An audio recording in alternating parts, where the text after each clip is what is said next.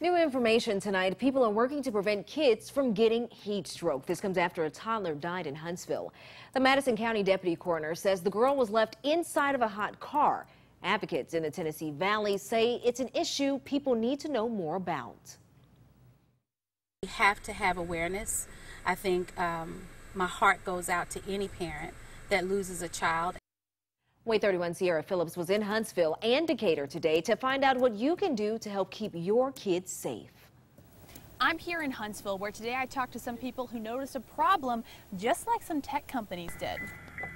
Cars, apps, and other tech are all starting to launch new notifications to remind parents to look in the back seat. And Tennessee Valley advocates here are taking it into their own hands to protect the next child. 8 years ago, I had a traumatic experience where I left my then 4-month-old in a sweltering hot car. It was 97 degrees in the middle of the summer. I was rushing to work. Shonda Crutcher is a pastor, mom, and career woman here in Huntsville. She told me her child was okay, but the experience was a wake-up call. What that opened me up to was a world that I didn't have any idea existed. I did not know the number of kids that are left in hot cars every year. According to kidsandcars.org, so far 36 kids have died from heat stroke in cars this year. Crutcher is taking it upon herself to keep that number from growing.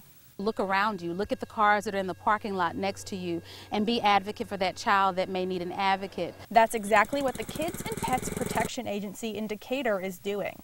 The police can't be everywhere, so why not get some volunteers together? Snyder started the group in 1998. Right now they have around 36 volunteers. Just spend another minute or so riding through the parking lot looking for these kind of things, then go home, you know. That's all there is to it. And on the other side of tragedy, I hope that people can find it in their hearts to have grace. Not grace without accountability. Crutcher told me this kind of thing can happen to any busy parent and encourages the community to come together to make a change. In the name of that 2-year-old baby that's not with us anymore, we have to be prayerful, we have to be diligent. If you want to get involved with the Kids and Pets Protection Agency, you can find the phone number to call on our website. In Huntsville, Sierra Phillips, WAAY 31 News.